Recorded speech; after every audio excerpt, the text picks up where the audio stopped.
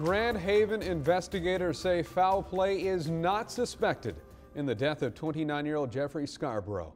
His family last heard from him Saturday when he was leaving a golf course in Muskegon County. Scarbrough was found in his submerged SUV yesterday in the Muskegon River near the Creston Road boat launch. Other vehicles have gone into the river there too, despite warning signs. 13 on your side Lakeshore reporter John Mills gives us a closer look. The approach to the boat launch includes multiple signs and this large berm that drivers approaching the river have to avoid. Creston Road is a dead end and the access to the Muskegon River here is unimproved. It's mostly for the launching of small motorized watercraft, canoes and kayaks.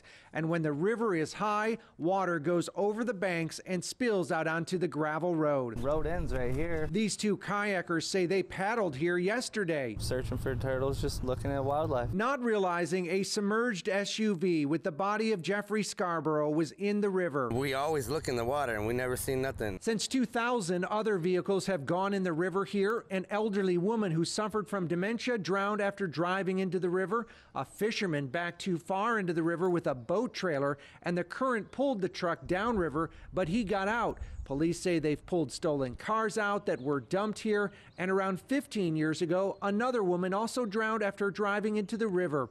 Police couldn't determine why her car went in, and they're not sure why Scarborough's did either. They believe it happened shortly after he left a golf course just north of here. The warning signs begin about 1 mile from the river. This one is 2,200 feet from the water, and this collection of signs is just before the dirt parking area.